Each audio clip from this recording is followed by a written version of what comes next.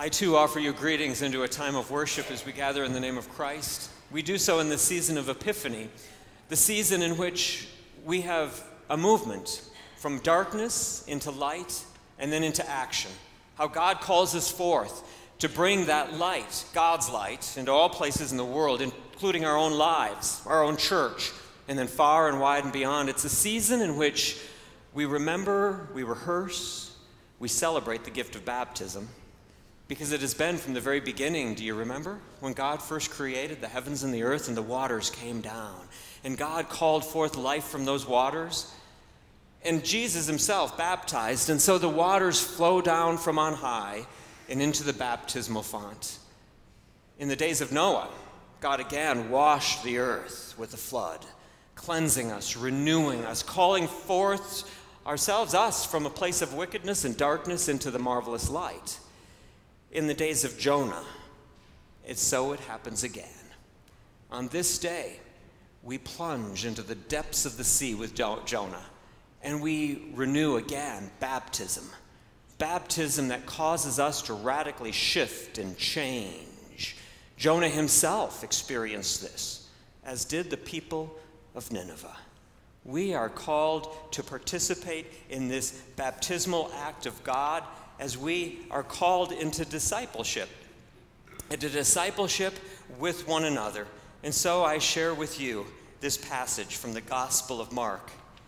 Now, after John was arrested, Jesus came to Galilee proclaiming this good news of God and saying, "The time is fulfilled and the kingdom of God has come near. Repent and believe in the good news."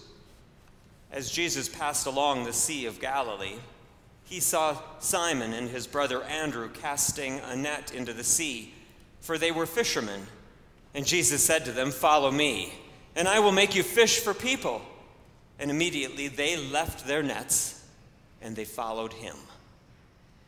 As they went a little further, he saw James, son of Zebedee, and his brother John, who were in their boat mending the nets. And immediately he called them, and they left their father Zebedee in the boat with the hired men there. And they followed him into more light. Please rise.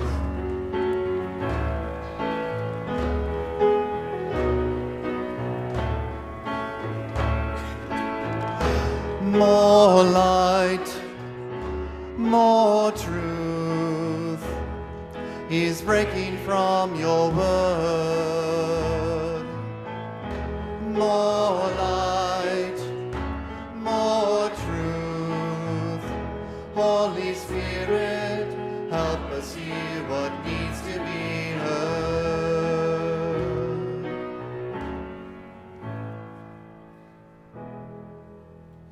Me in our call to worship. We pray that Jesus' call, "Come follow me," might again reverberate through our souls today as we seek more light. May we hear again the message of the one who brings good news of more hope. May we hear again the challenge to be disciples of Jesus as we seek more truth. May we hear again the invitation to come, all you who are weary and heavy laden.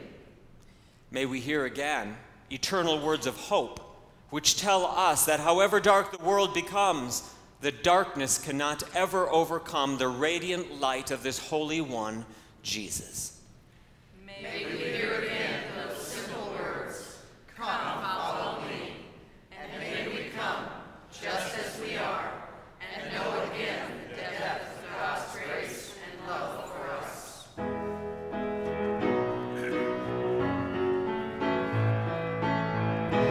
More light, more truth is breaking from your word. More light, more truth. Holy Spirit, help us hear what needs to be heard. Help us hear what needs to be heard. Help Help us hear what needs to be heard. Let us pray. Holy God, we seek the power of your Spirit to bring change and transformation to the peoples of the world, as did those early fishermen. Give us the power to provide the same kind of hope for the world weary as they brought to theirs. Give us the vision of a world transformed. And so we sing, "Open my eyes that I may see." Open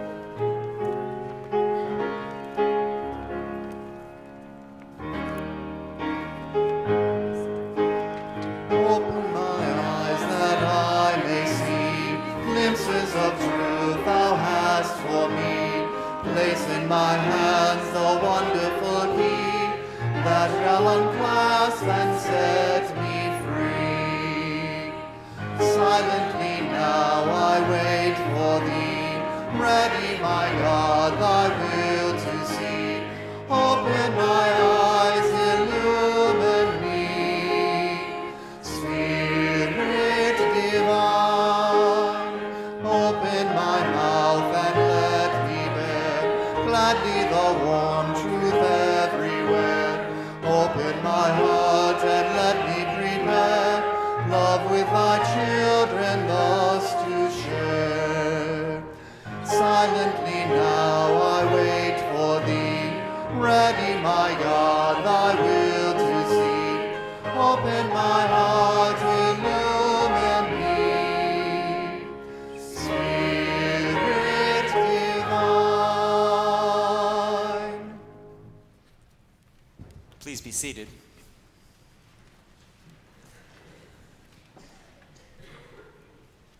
In a time of worship, as we meet our Lord, we come into time of truth-telling.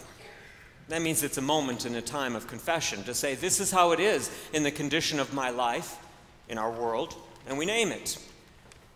We name it so that we can then invite the power of the living God into those places where we will experience a darkness, where we will experience ourselves out of control and needing indeed the power of God in our lives, to be who God calls us to be.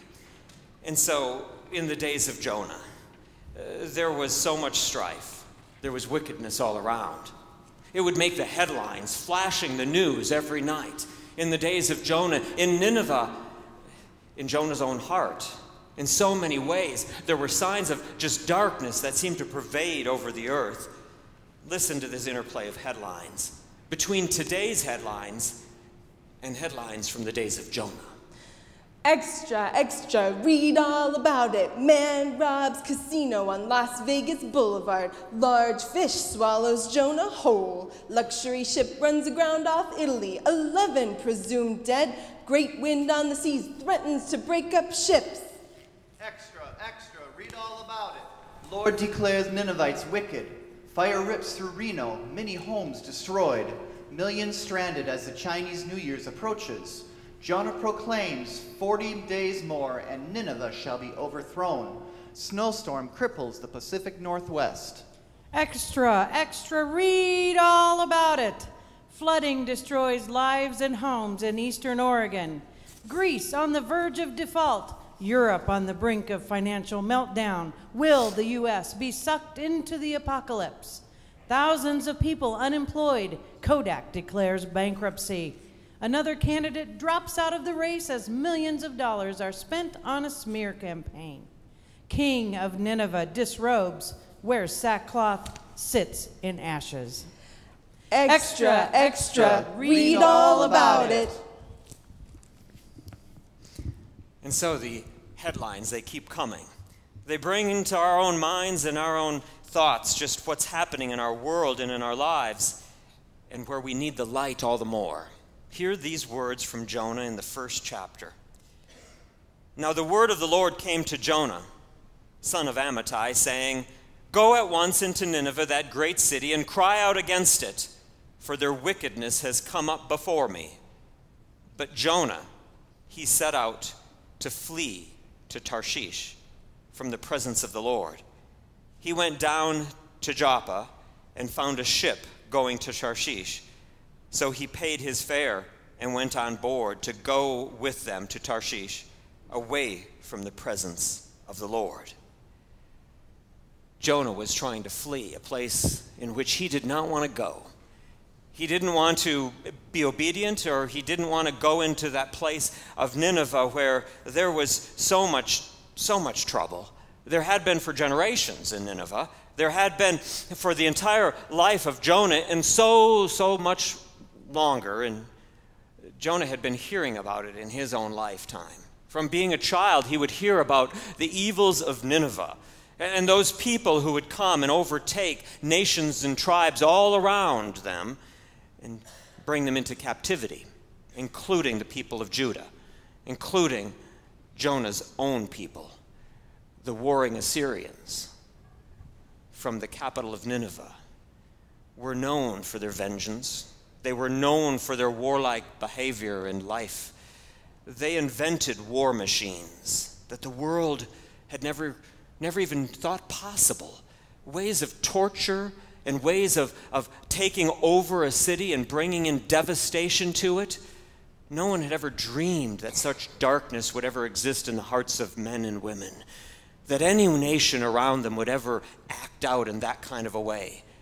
But the people of Nineveh, the kings of Nineveh through the centuries and generations, seemed to have this thirst for more power. They had this thirst for overtaking more and more nations around them.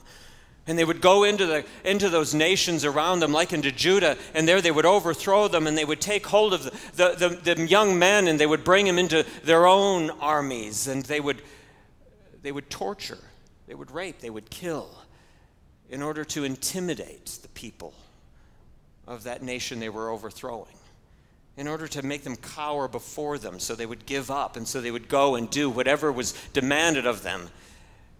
They practiced ways of torture that just make us cringe, chills run up and down the spine, not imagining that women and children and men would be watching friends and neighbors and family members undergoing torture in front of their very eyes in public square.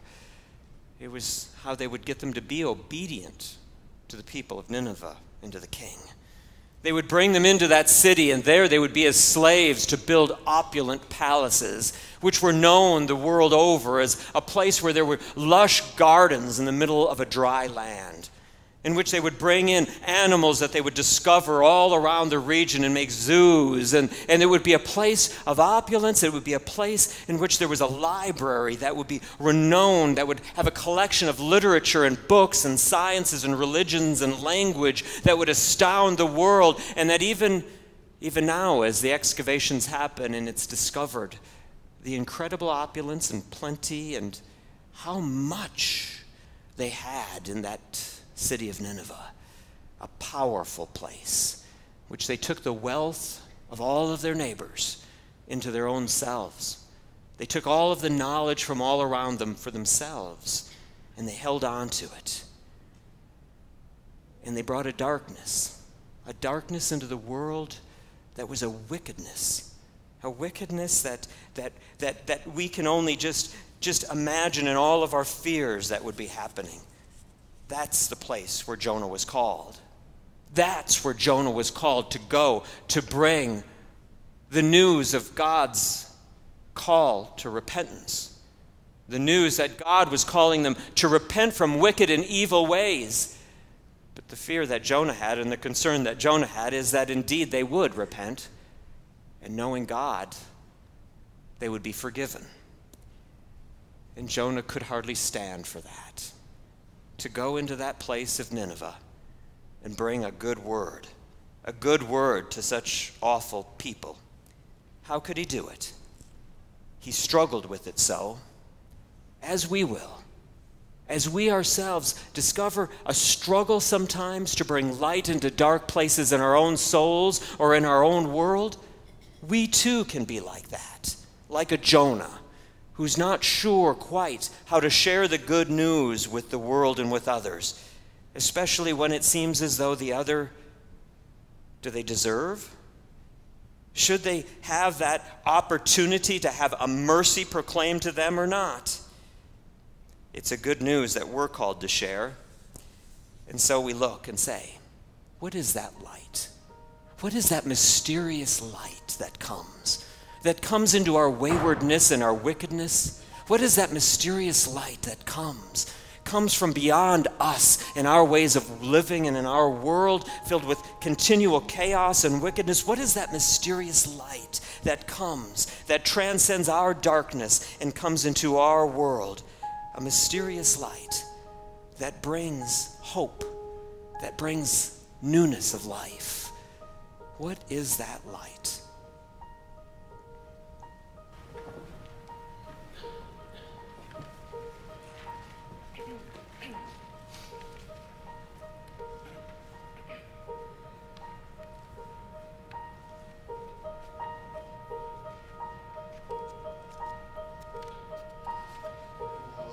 Is that light that sends our shadows forward? That light that brings the warmth of where we've been. What is that light that radiates with wisdom? It is the Christ who was, who is, shall ever be.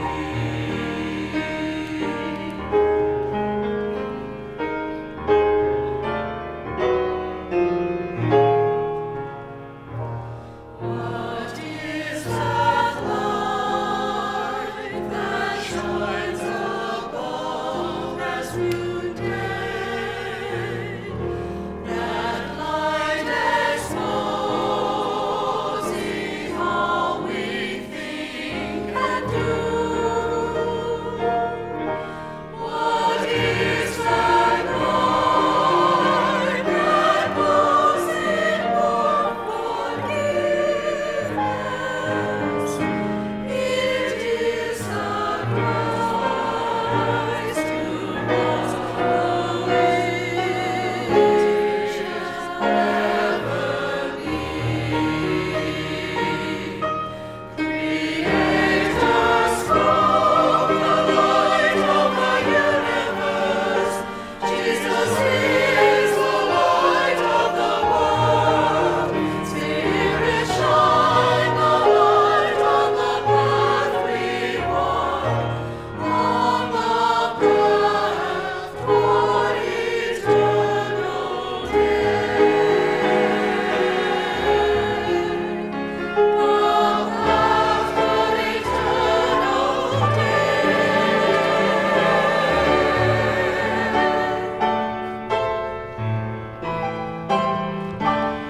What is that light that silhouettes the future? That light that lights above the step of faith. What is that light that brings the Spirit's guidance? It is the Christ who was, who is,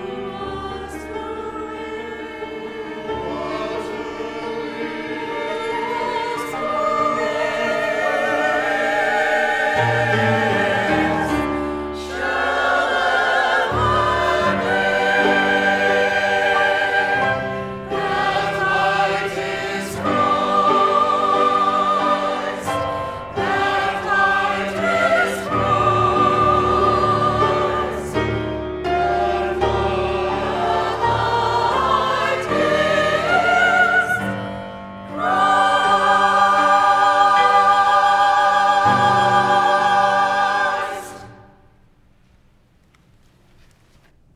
And so we acknowledge that the light that breaks into the darknesses of our life is God. God who hears our gentle prayers, our agonizing calls, our hopes and dreams. Will you pray with me? Then Jonah prayed to the Lord, our God, from the belly of the fish, saying, I called to you out of my distress, and you answered me. Eternal God, you are the one who calls to us as deep calls to deep. Let your voice reverberate and shake in the very depths of our souls. For out of the belly of Sheol I cried, and you heard my voice. You have cast us into places of deep darkness, into the very heart of the seas of turbulence. Your floods have surrounded us, and your waves have passed over our heads, and yet we see your light breaking into our darkness, and so we lift to you these our silent prayers. Lord God, hear us as we call to you, even when we feel that we have been driven from your sight, even when we ask from the depths of our despair, from places of addiction, from places of illness, from places of loneliness. How, O God, shall I look again at your holy temple? Even in that time, your hand is upon us.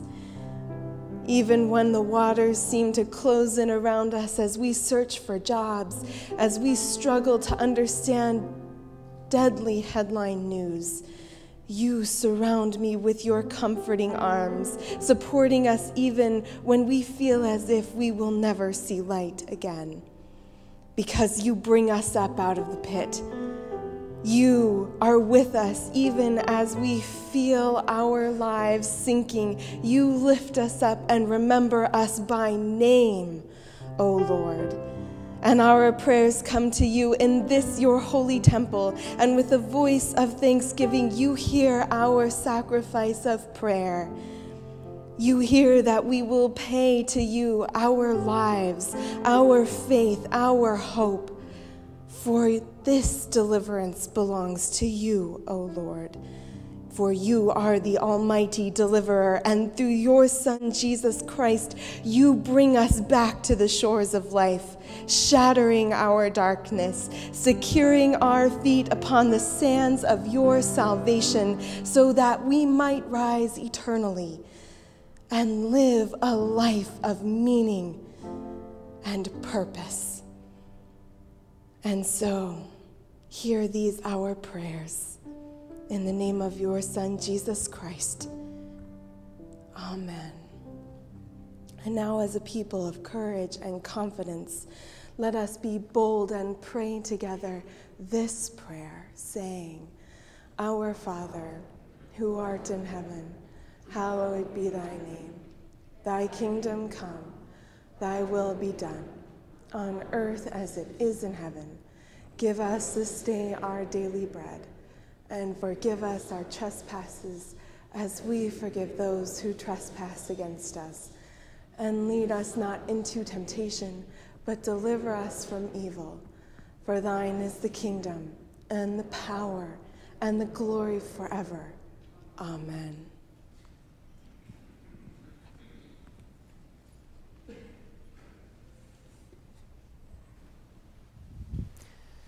Jonah received God's call. He ran in the other direction. God brought him around as he was thrown into the seas, into the depths of those baptismal waters that churned him and that turned him over and upside down, swallowed by a great fish. And in the belly of that fish, he had a time of repentance, of the turning of his spirit and his soul as he prayed out to God. God heard his prayers. Jonah was sharing that which was in his heart and his soul. He struggled with what it means to be called by God, what it means to be called by God to pronounce the light in the midst of a darkness. And so we hear this word, which Jonah then came to deliver to the people of Nineveh in the 3rd chapter.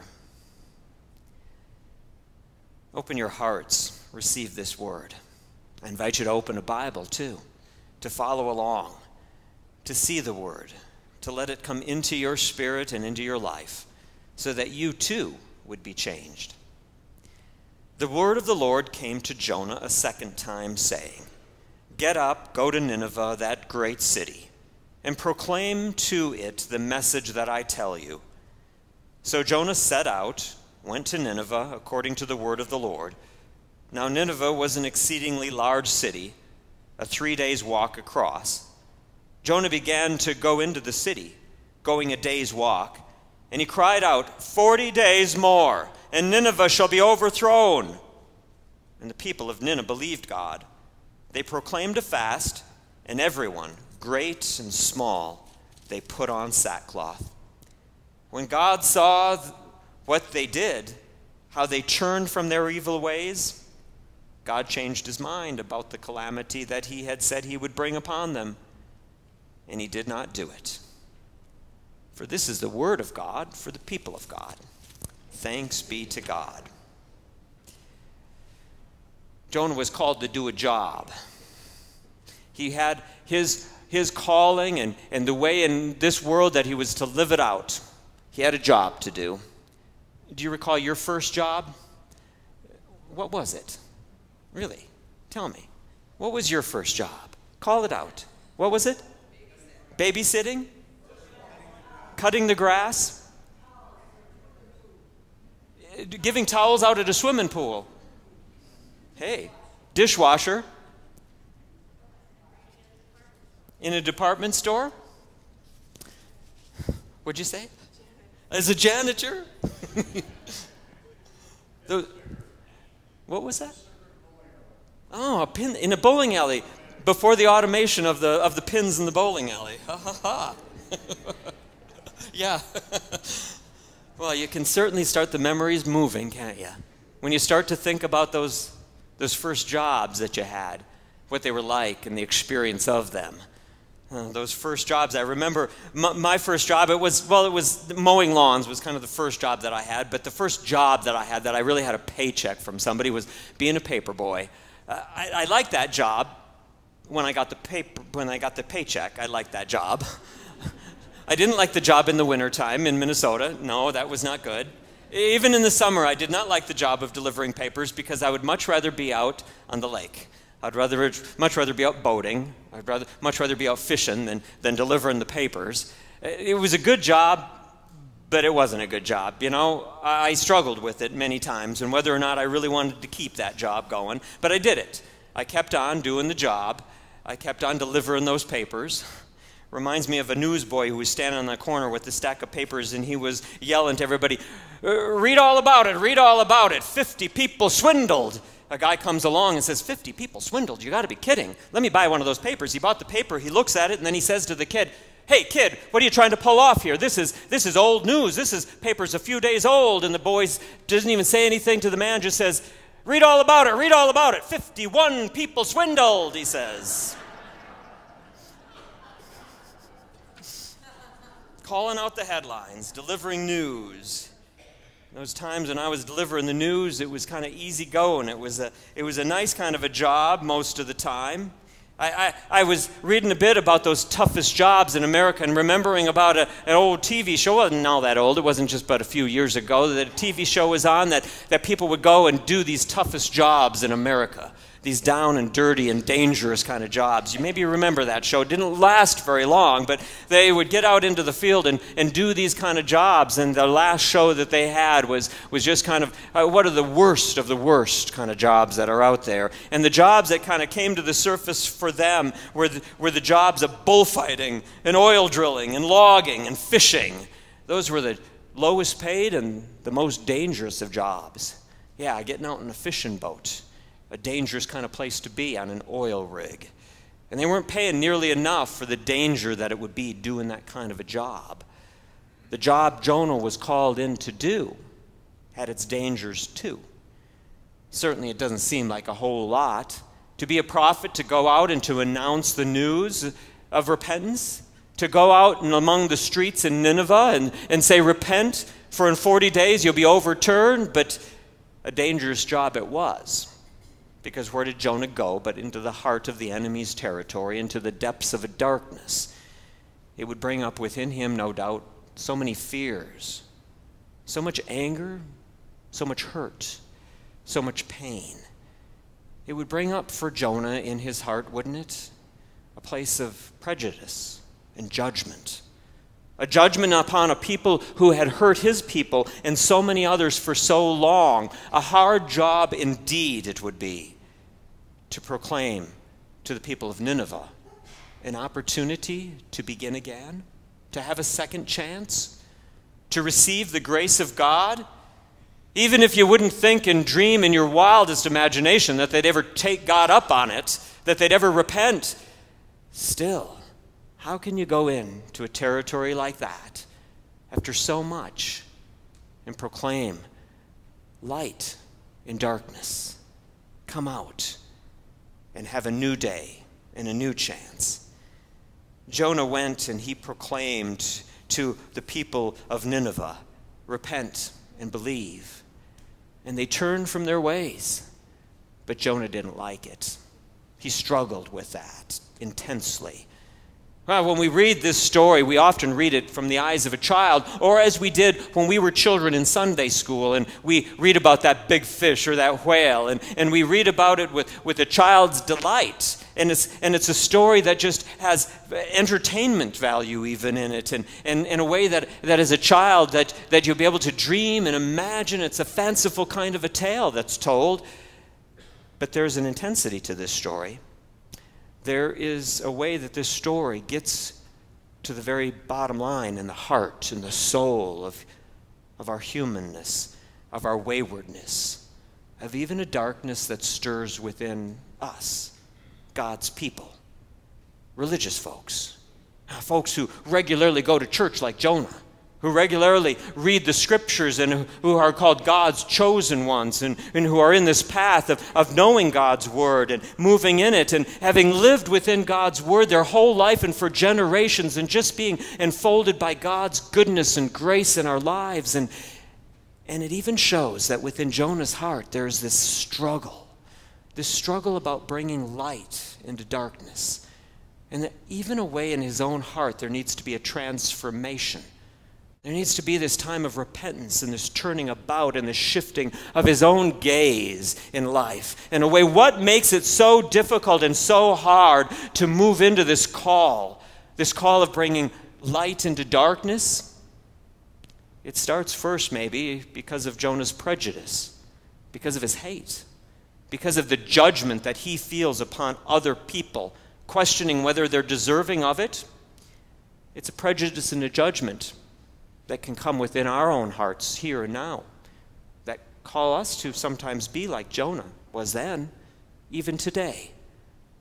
We're called to identify places of prejudice within our own minds and ways of thinking, how we view other people in other lands, or even neighbors next to us, or even family members within our own households, which we will become prejudiced or judgmental toward and against because of old-time hurt and long-time pain that's been there festering away. There was Jonah right there. Is that the most difficult place to try to bring light into that place of darkness? When it becomes so personal, it comes home to us. It's kind of different, isn't it, when we think about it of a people a long way away and a long time ago, or even of people today and yet far away on the other side of the world. It's another thing to think about bringing a good news elsewhere in another place for somebody else to do it, but when it comes home and comes to my own life and relationships, and how God is calling for a repentance to start right here and now in the own dark places of prejudice and judgmentalism in my own life, causes us to reflect a bit, should cause us to begin to stir beyond just a children's story and to realize that I'm Jonah too, and so are you. And we're struggling in that. What makes it so hard to bring light into the darkness when it seems as though that should be a joy and a delight for all, that we should run and say, God, sign me up. Let me bring that good news that you bring to all people in all places. No, let me do it, God, and we would run to the opportunity. We wonder about Jonah. Why didn't he go there? Why did he run in the opposite direction? But that prejudice and judgmentalism gripped him so tightly. And the more I look at it, and see into it and learn about the people of Nineveh and the generations in which they had over that whole region, I can understand and appreciate and can really sense that I too can easily be a Jonah and run from such a place. But then God doesn't let us run too far. God calls to us.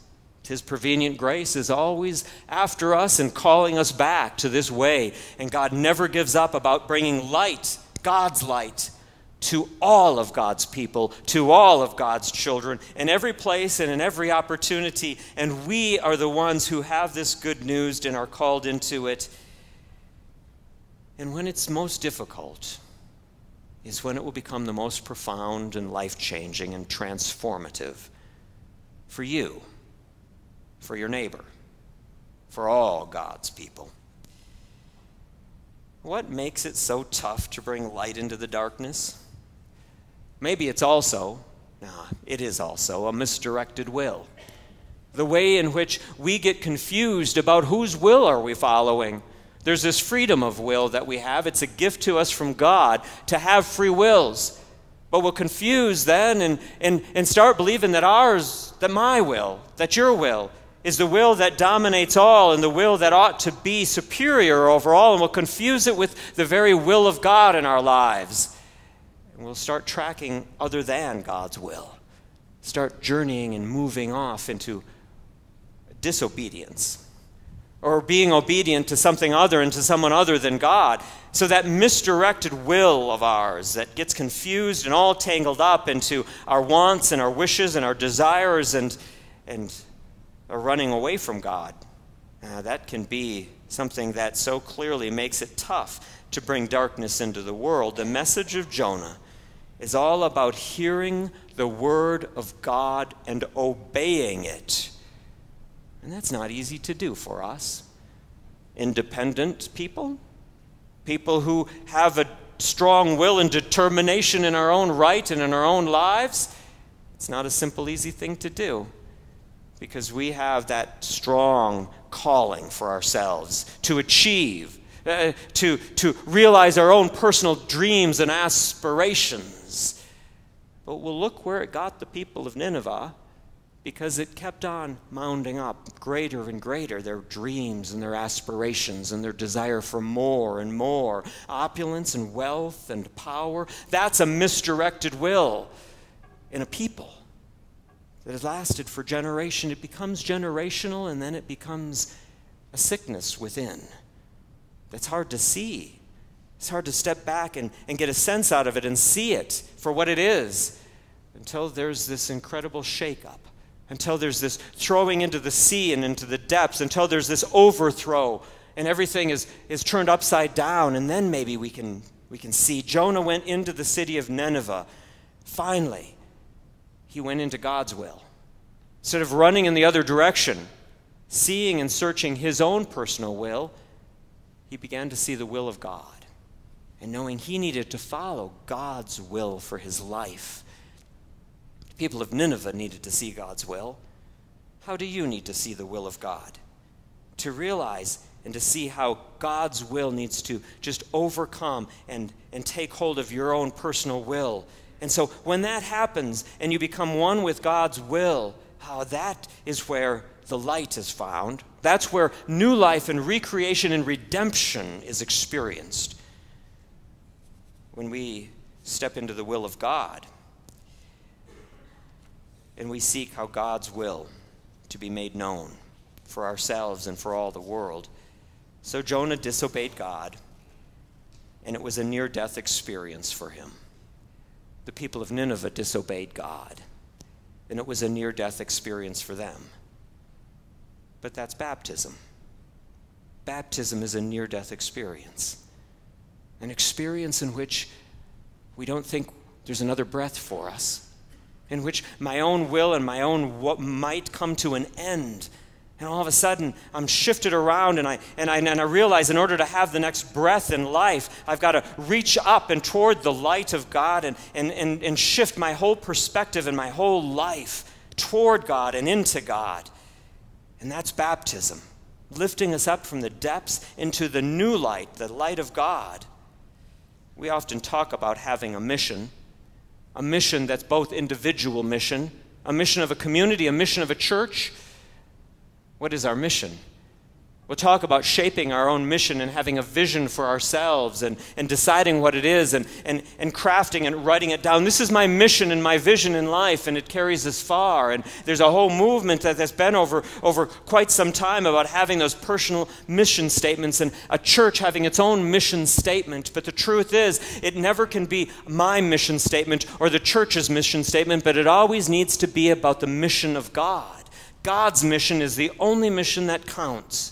And it's when we, the people of God, when the church begins to have its mission be totally what God's mission is all about. The question is whether the mission of God has a prophet, whether the mission of God has a disciple, whether the mission of God has a church or not.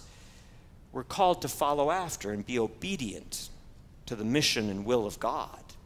The movement of God coming into our world to bring light and hope to all.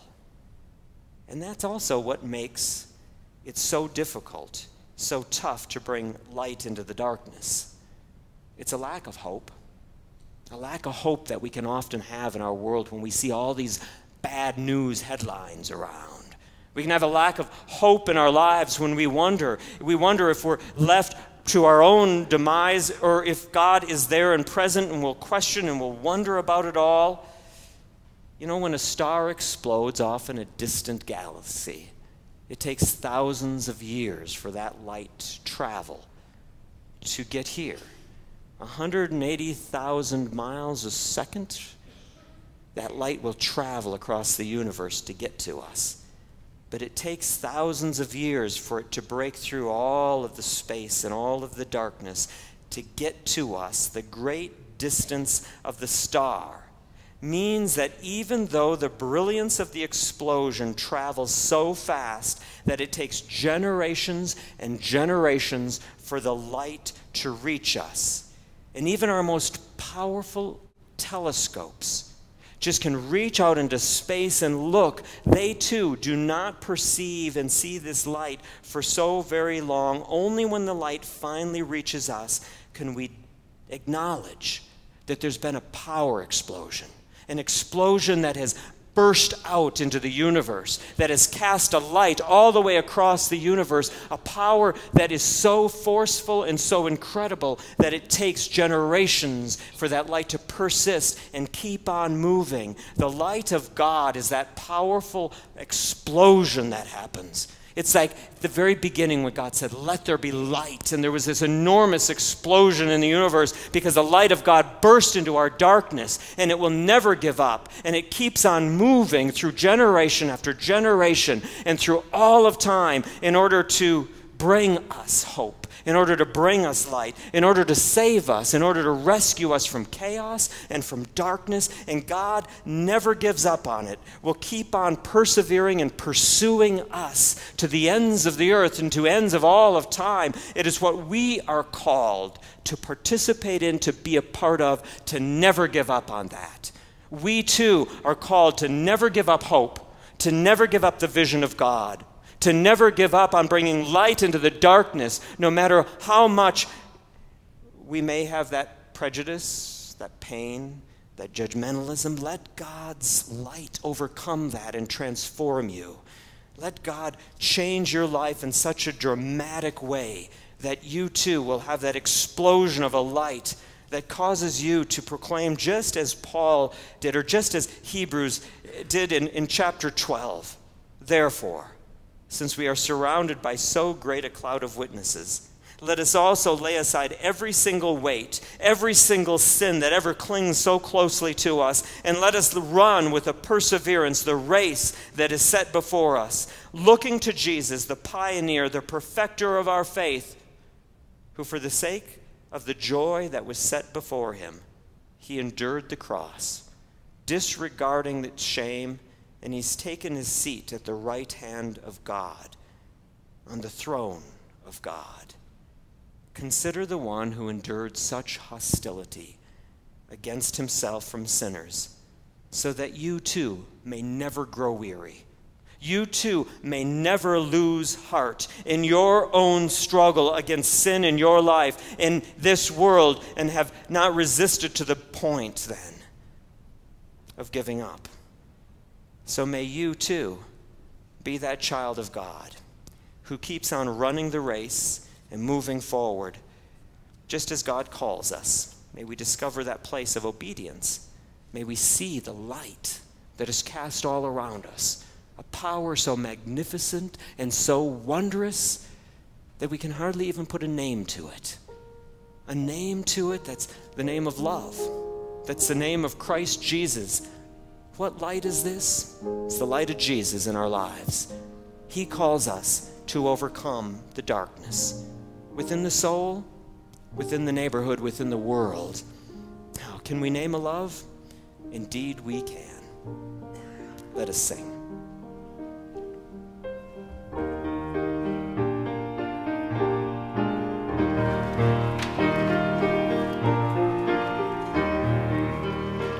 How can we name a love that wakens heart and mind, indwelling all we know or think, or do or seek or find, within our daily world, in every human face? Love's echoes sound and God is found in the commonplace.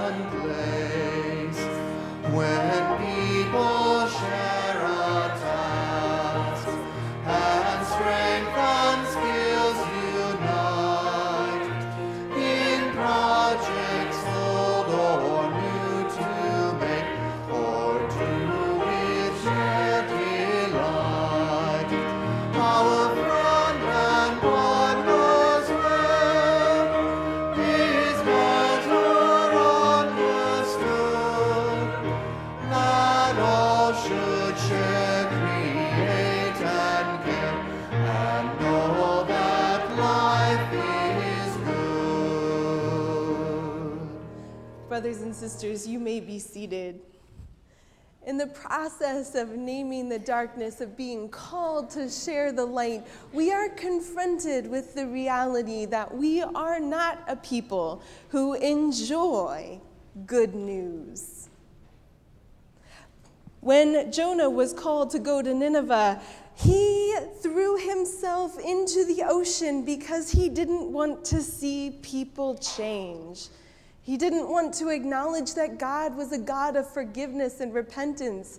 When Jonah is successful in his ministry in Nineveh, he goes and pouts on a hill and says, God, just let me die. I'm so miserable that this went well for you. And God says, Jonah, you shared good news. Why are you upset? And he says, because you are a God of forgiveness, whose love is abounding and steadfast. And I don't know if I can participate in that. Sometimes we like to sit in the bad news. That's why we love the headlines that say, extra, extra, read all about it. The world is going to pot. It's bad, and you will buy those papers. But imagine for a second, if instead of craving that kind of bad news, your heart was filled all the time with the longing and desire for good news. And imagine for a second that this whole world is filled with people who want to hear the good news you could share. As we read through the headlines that you all sent to us this week, good news headlines, some of you responded, it took me 3 hours to find good news. 3 hours. One person responded with headlines that she dreams every day to hear, longing for good news that will bring us into a world of peace, a world that is shaped by God's hand. Brothers and sisters, you are the messengers and you bear the good news. And so I challenge you to imagine what headline you will shout out to the masses of people waiting.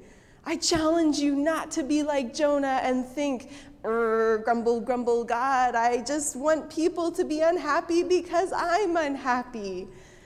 I want you to go forth from this place to share the word of salvation, to shout things out like, extra, extra, read all about it. Henderson ranked second safest city in the U.S. Pay cuts coming for corrupt CEOs. A man aided drivers saved this woman miles later.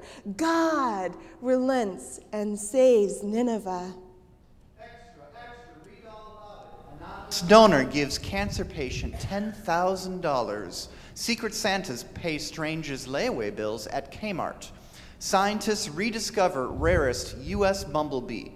God's gracious mercy is seen in the neighbors. Extra, extra, read all about it. Teen rescues woman from fire. Humble soldier saves 4, gets rare medal for heroism. Couple preparing to welcome 72nd foster child. God's love is known through the actions of God's people. All homeless have found homes, are warm and well-fed tonight. Everyone well-fed tonight. No crimes were committed today. Kingdom of God is here, now. Share the good news, brothers and sisters. Will you lift up your offerings as the ushers come forward?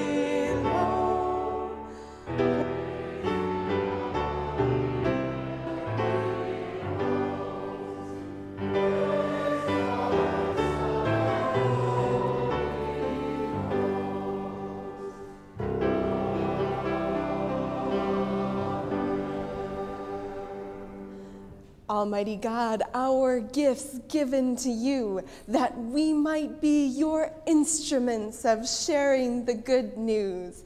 Make us headlines of peace and call us forth as disciples in faith. In the name of Jesus Christ we pray.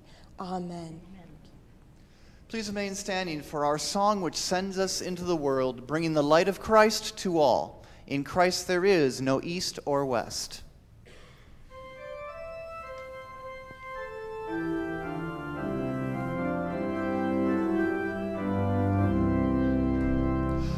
In Christ there is no east or west, in him no south or north, but one great fellowship of love throughout the whole wide earth.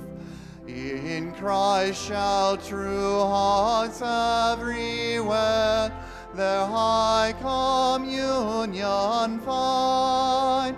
His service is the golden cord, close binding humankind.